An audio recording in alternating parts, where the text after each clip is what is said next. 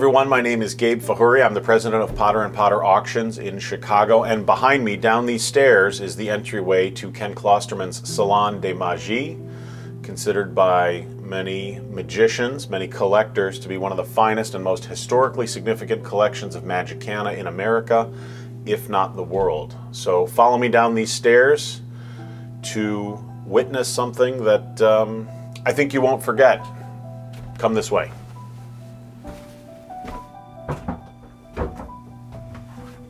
We're about to go 83 feet, 6 inches underground, so hold on.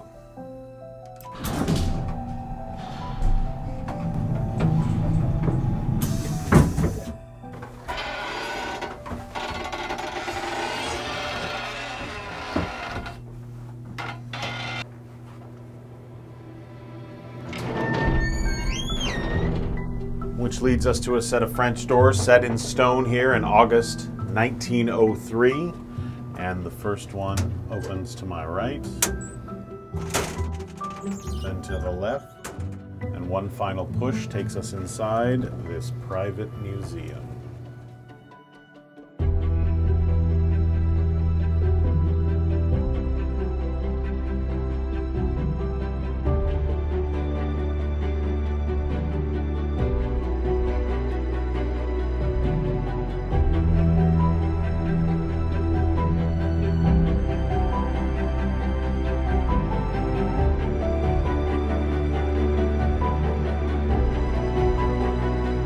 Welcome to the Victorian room, as Ken called it, of the Salon de Magie.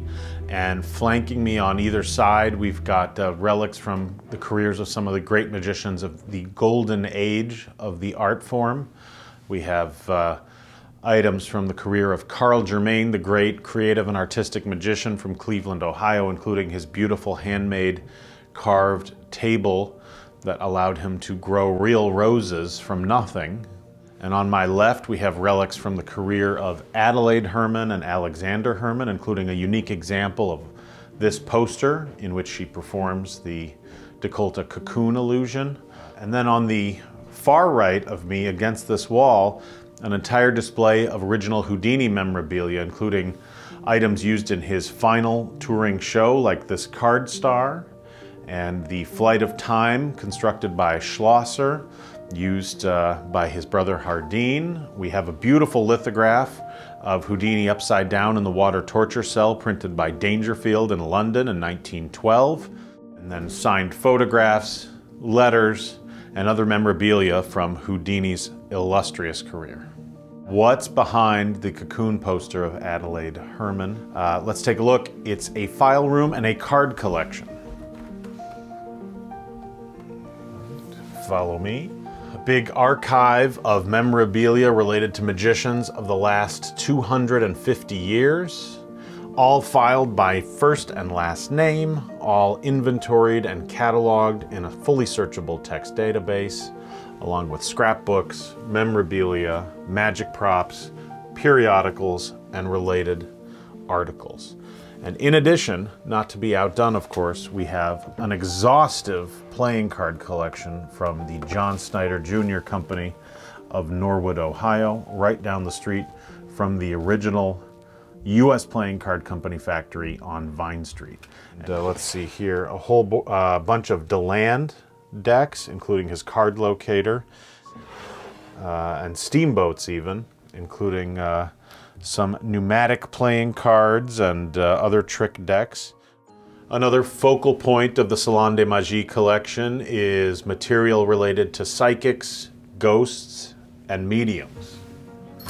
So in this display, we have relics from the career of Houdini, including photos of him with Miss Benninghofer, the Chicago medium, souvenirs from Lilydale, the spiritualist camp, built on the site of the original Fox sisters' home, and even a rare Davenport Brothers lithograph at the rear of the chamber. The magician I'm going to talk about now is Harry Kellar from Erie, Pennsylvania, who occupied the top of the ladder in American magic from about 1896 to 1908, when he retired and sold his show. So the table that my hand is resting on is the gilt or gold leaf center table with all of the ornamentation that Kellar used in his show at the center of his stage. So this automaton was made in the 1880s in Paris by Leopold Lambert and his company that made animated window displays like this, and a number of them, because they were so mysterious and kind of proto-robots, had a magic theme. And so you'll notice the conjurer waves his wand once, twice, and then 3 times, and when he lifts the cup again, the die has vanished. What can I tell you about the theater at the Salon de Magie? Well, it's an intimate theater, as you can see from the 4 rows of chairs on either side of the floor of the theater. I think what's interesting about the chairs themselves is they came out of an old movie house or perhaps even a vaudeville house, and each one on the seat is chalked with the names of many of the prominent magicians of the last 25 or 30 years. All of them were close friends of Ken Klosterman, who established the salon, as we know. But not only are their names chalked on the seats of each chair, on each armrest we have the names of many famous magicians. The light and heavy chest of Robert-Houdin is considered by some to be the most historically significant prop in all of magic, and it was used in the 1860s by Robert-Houdin at the request of the French government to help, at least in part, quell a rebellion in Algeria. In performance, Robert-Houdin could apparently make a man as weak as a child by apparently robbing him of his strength and making the chest immovable from where it sat at center stage. Our next step on this journey is through the mirror rescued from a speakeasy here in Cincinnati, and with a little twist of this brass dial we will enter the Egyptian room of the Salon de Magie. So follow me. The magic props in this room in the Salon de Magie are organized both by genre and by maker. So starting up on my right, we have a display of props made by Petrie & Lewis. P&L, as many people knew them, for about 50 years, manufacturing magic out of their factory in New Haven, Connecticut. Next to it, products from Zauber Klingl of Vienna, Austria, a generational magic business, made some of the finest apparatus known to man in the history, the modern history of magic making.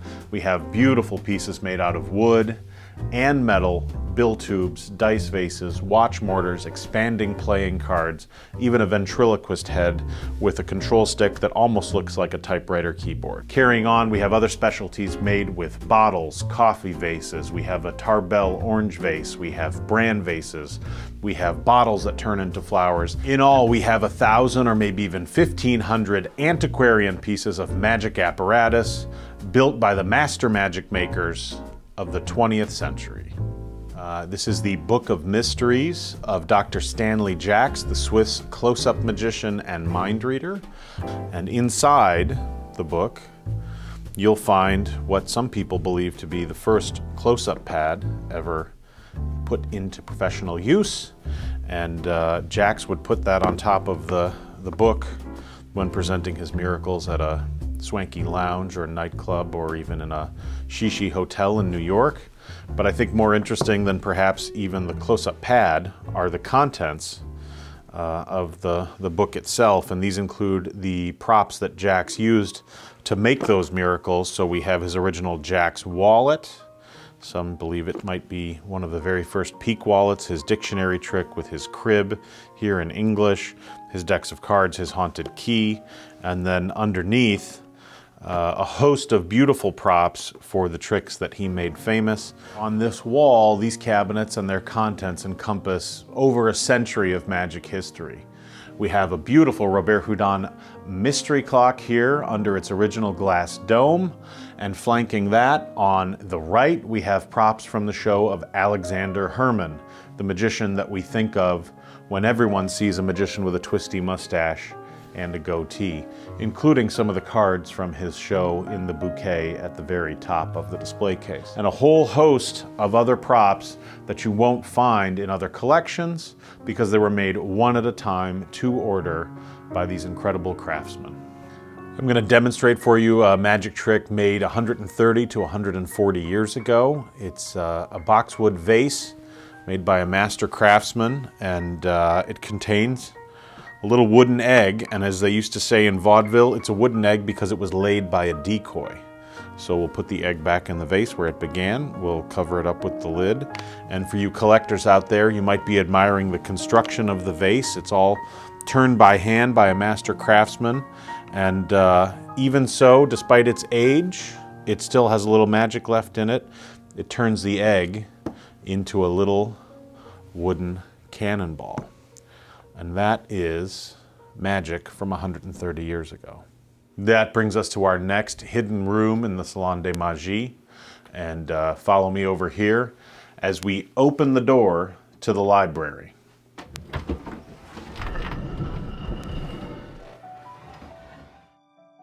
The library here in the Salon de Magie has become a resource and research center to bring into context and gather information about the other objects that have become integral to the collection. There's a beautiful glass-fronted bookcase here on my right, your left, filled with antiquarian volumes on magic, crooked gambling, and related subjects. So these are books from 1876 and earlier, some of the cornerstones of a really solid conjuring library that are contained in that case. Unless, of course, you know where the door is, and in this case, follow me to freedom. Ken Klosterman's Salon de Magie represents not only 50 years of one person's quest to gather together historically significant artifacts, but also highlights of the careers of many of the greatest magicians of the last 100 years, and relics that tell the story of centuries of deception.